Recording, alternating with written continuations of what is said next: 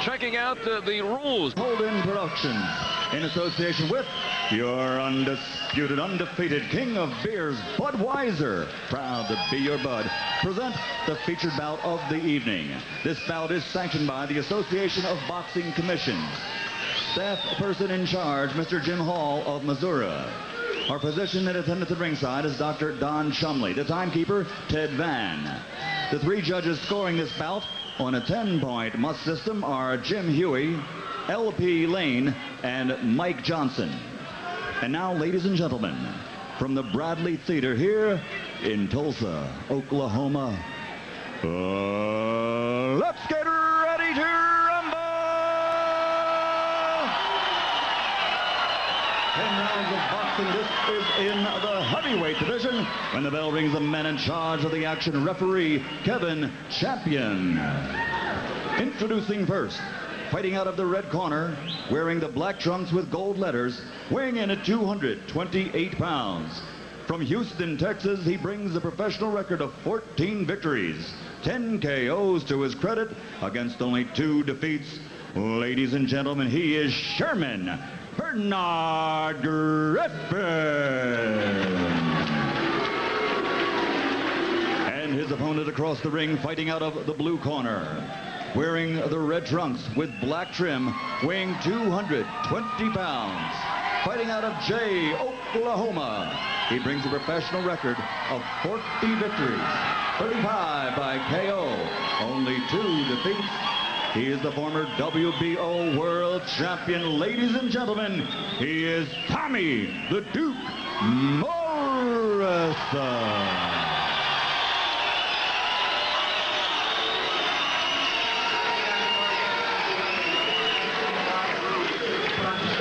Obey my commands at all times. Any questions?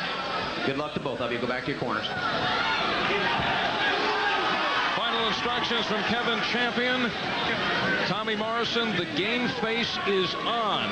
He said he has worked hard. He has run the extra mile. He is down to 220 pounds. And there is no more room for mistakes in the career of just 25-year-old Tommy Morrison. A happier, more relaxed Tommy Morrison. He said tonight his style, more movement from his head. He'll work the angles. He'll keep the offense, but he'll keep his focus and mix in some defensive tactics in there. More movement with the head. Inside, throwing his own punches mid-move. Sherman Griffin's fight against Buster Mathis, his last, came last month, April 2nd. Tommy Morrison's last fight, March 22nd, against former sparring partner Brian Scott. A second-round knockout, TKO by Morrison, but in a fight in which he was tagged by his former sparring partner. So Morrison in a fight will get hit, and that's what Sherman Griffin is banking on. He says in the heavyweight division, you know you're going to get hit, and he doesn't think that Morrison can take a heavyweight punch.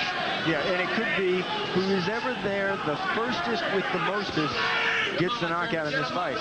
But I can tell you from personal experience, when you are relaxed and when you're happy in the ring like Tommy is now, when you are relaxed, you take the punches better. You roll with the shot. You're not tense and tight like he was against Michael Bent, going out there searching for the knockout, struggling if you miss it. There's that left hook, the patented left hook from Morrison. Sherman Griffin has a pretty wicked uppercut. He could do it with both hands. Morrison is waiting for him to throw it with the right, so he might be open for the left hook. Morrison has an extremely fast left hook. For a heavyweight, it is one of the fastest. And it is a hook thrown on the inside. He brings the elbow right behind it. It's a picture-perfect left hook. There's an overhand right. And there goes Griffin in the first. Sherman Griffin from the right hand. It was the left hook we were talking about. But the right hand did the damage. Tommy said, I want to throw more right hands tonight, only to set up my left hook. And you could be sure Morrison is relaxed now, and he wants to go in and stop it right here. No chances for Morrison. Seek and destroy. Griffin said he won't take the solid shots of Morrison, that he knows how to roll off of punches and fade away and backslide, but he slid to the canvas. And the crowd chanting, Tommy, Tommy, here in round number 1. Griffin now in a position where he has to survive the opening round. Yeah, hurt again. Tommy Morrison, always a fast starter. 28 KOs in the first 3 for Tommy. 17 of his 35 knockouts have come in the first round. Quick starter. But what he's been criticized for is he fades late. Griffin can hang on. And Griffin has to hold on here in the final seconds. Back up against the ropes. It's allowing Morrison to flail away, but it looks like Griffin gets by the first.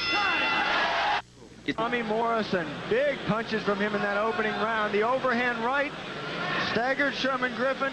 Down he goes, following up with a left hook, although it missed. And some jabbing, more movement from the head from Tommy Morrison. You step in with that overhand right, and down goes your opponent. One more time.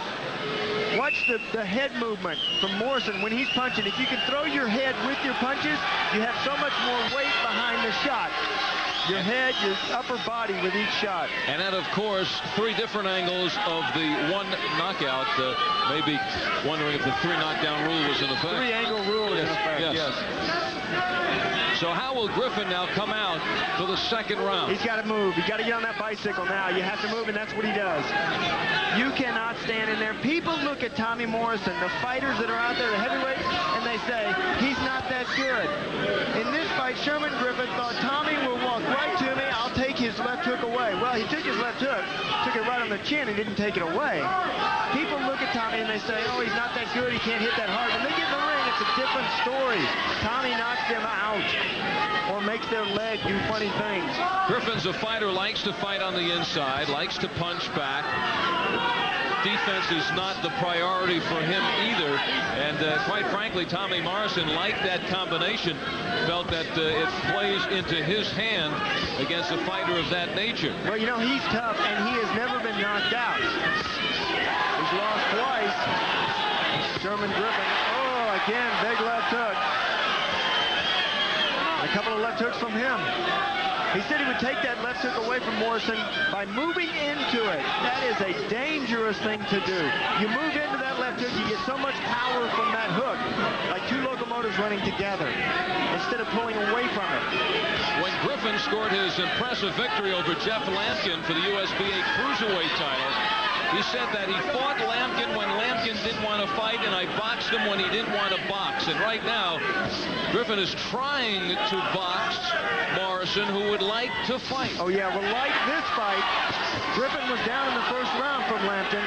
He got up and stuck to his fight plan. Now it looks like Griffin had a wake-up call, and he's sticking more to his fight plan. Stick and move.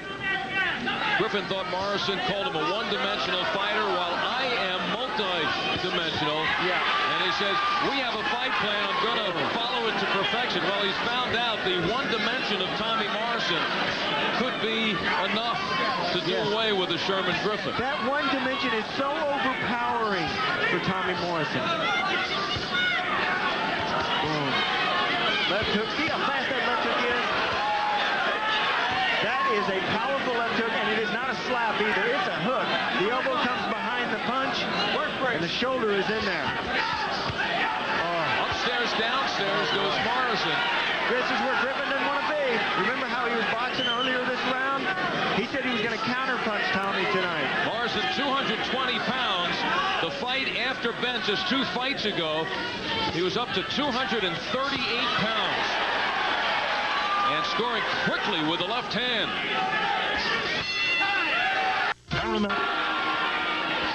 Well, he's not through. Sherman Griffin landed this good power punch in that second round.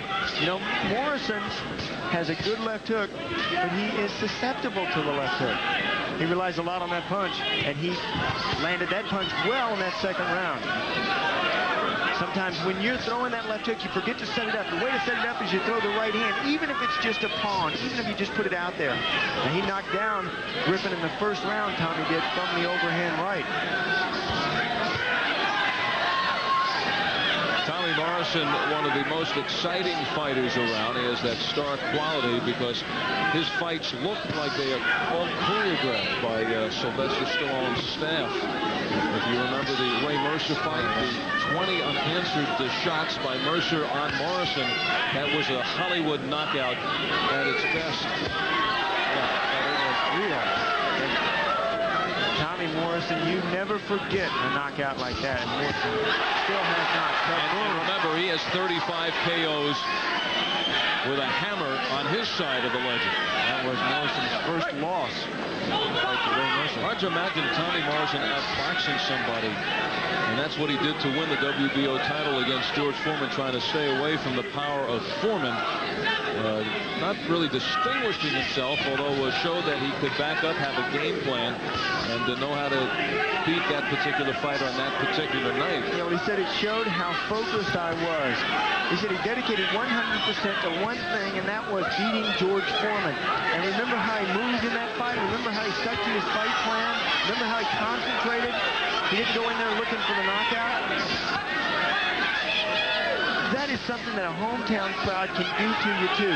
They fire you up, they rev you up so hot before the fight, and in those first couple of rounds, that you have to calm yourself down. Sometimes relying on your corner to say, all right, calm down. You've still got to fight this match. Don't worry about that crowd. You just settle down. Sometimes the crowd is a hindrance to a fight. Sherman Griffin trying to settle down after being knocked down in the first round. He also, in reading the fight-by-fight of Tommy Morrison, knows that Morrison has gone beyond 6 rounds on only 3 occasions in 42 fights. So Griffin trying to take Morrison into the later rounds, letting him possibly punch himself out. That has to be part of the strategy of Sherman Griffin. And he's had on 2 knockouts after the 5th round, too. Shows that his power really slows down after the 5th round. Well, he went the 12 rounds with may not have to worry about the 5th round or the 10th round. Morrison, 3 quick right hands. Speed.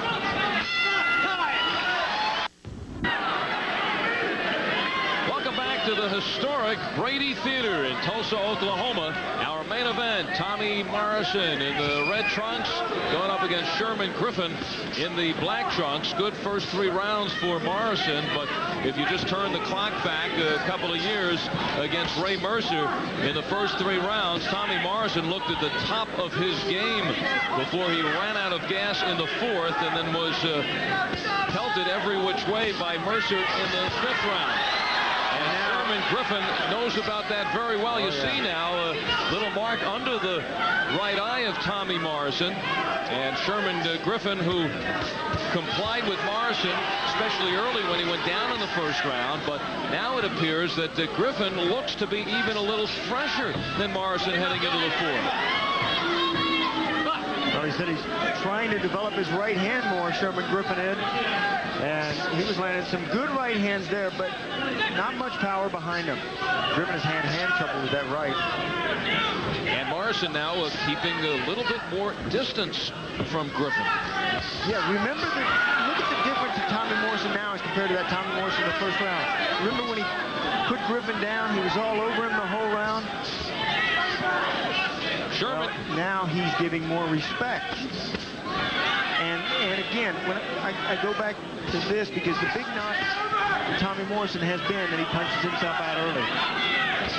He's a hard hitter, good power, but he sometimes power too much in those first 3. Now you say, hey, he went 12 full rounds against George Foreman, but it was a kind of fight that he really didn't throw many punches. I mean, he kept his distance, he squared off, he got away, got in, got out, but they're not as busy as we have seen him relatively in the first 3 rounds. Well, sometimes when you have an opponent in front of you and you go in for the kill, it's a dangerous thing to do. You go in there trying to think that you can knock him out.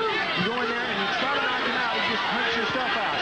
Back in the same corner like the Ray Mercer fight, against the rope. And now it is Morrison for the moment holding on.